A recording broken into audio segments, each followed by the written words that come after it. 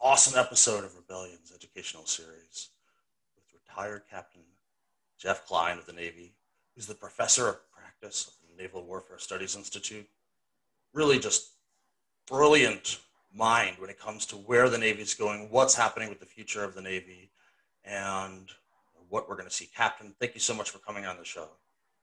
Thank you, Alexander. Appreciate it.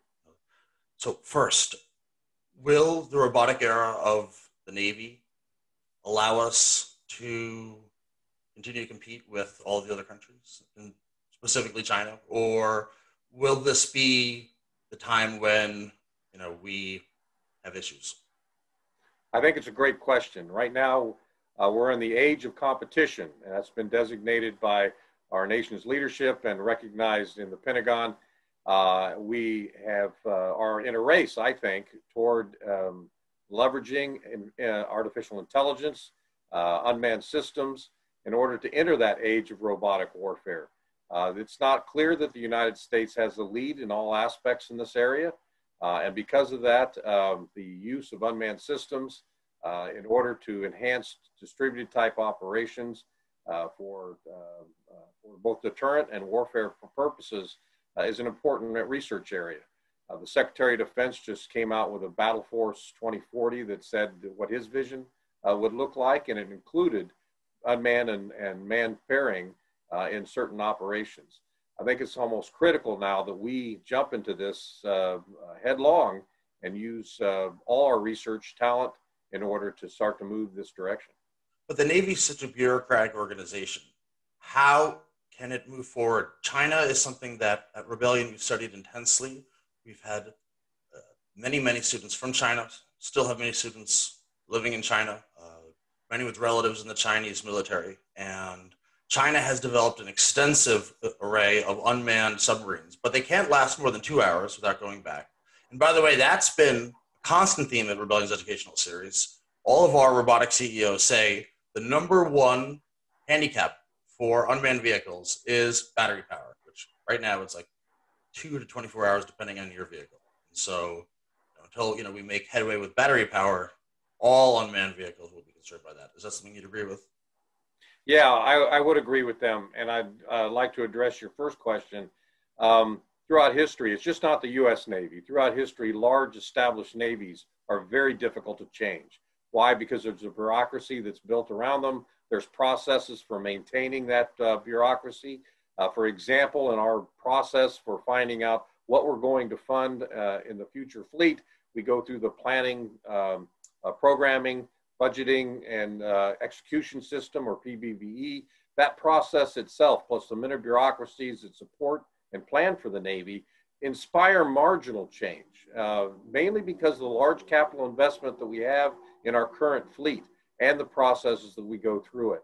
What will be demanding, I think, or what would be required for us as the entire Department of Defense actually, is a hard look at reorganizing that to give power to certain individuals to have both the vision and the acquisition and the employment capabilities. We've had people like this before. Grace Hopper brought in the era of computation to the Navy. Admiral Myers brought in the Aegis Combat System. Rick Over brought in the nuclear Navy. We need someone like that with the authority and power in order to expand or span those bureaucracies to bring this robotics age of vision to reality. Now, the CNO, I think, Chief of Naval Operations, recognizes this. He just kicked off something called Project Overmatch. He's tasked several admirals with start to wrestling with this, and I think we're moving in the right direction. Getting down to the technical side, you're absolutely correct. And I think the CEOs in the robotics areas are as well. We need to find different power sources or ways to power our capabilities. And at the Naval Postgraduate School, we're looking at potential wave action in order to actually generate electricity for long stay unmanned systems. We're taking a look at solar capabilities to recharge batteries.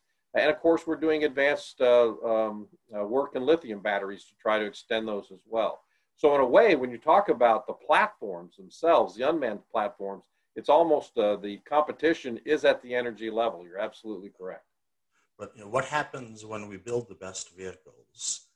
Like the Bismarck, for instance, was such an amazing piece of war machinery, but how it was deployed wasn't the most intelligent method.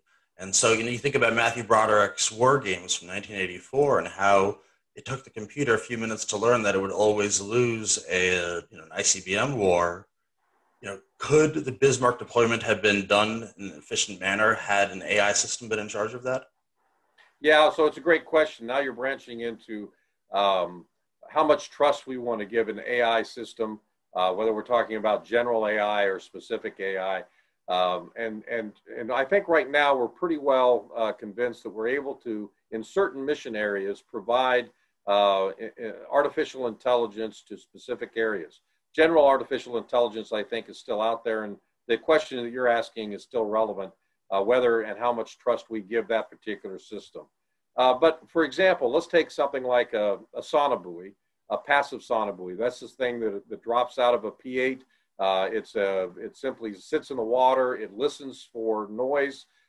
Some programming could be installed in that little system that is able to distinguish one noise from another, maybe do onboard sensors. It's called brilliant sensors.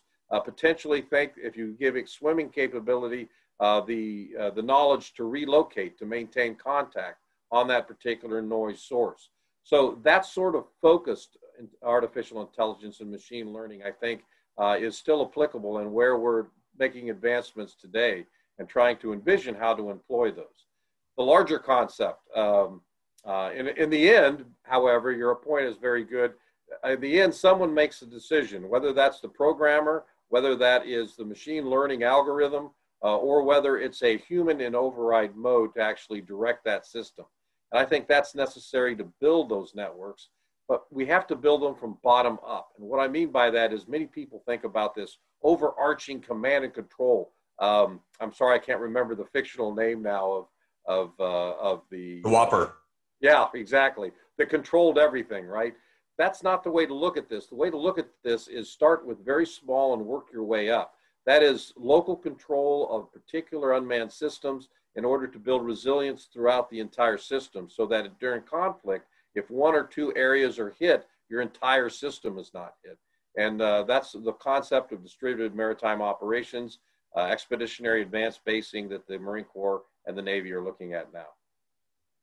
Excellent. So I've got to ask, what is the future of submarines if we'll have thousands of unmanned drones? I mean, these gigantic submarines that we've built with our nuclear warheads, won't Russia and China be able to know where these submarines are at all times?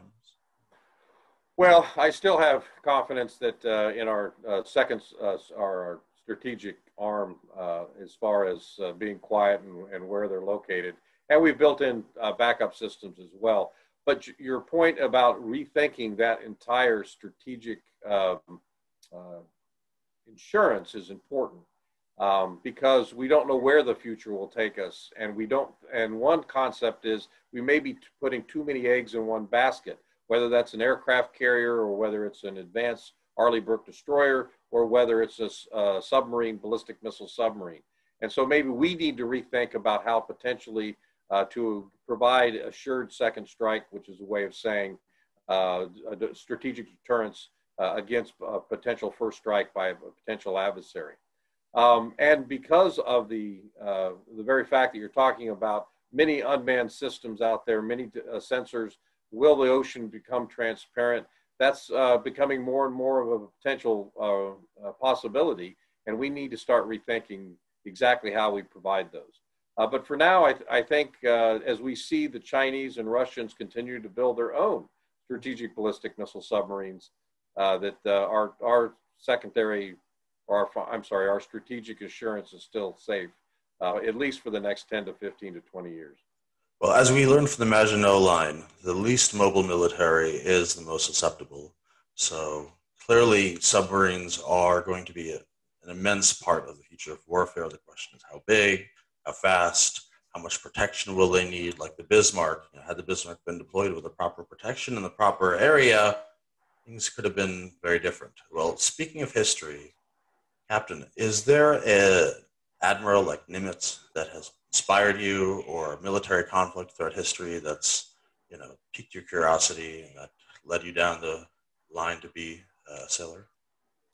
Yeah, I would say actually Admiral Spruance from World War II.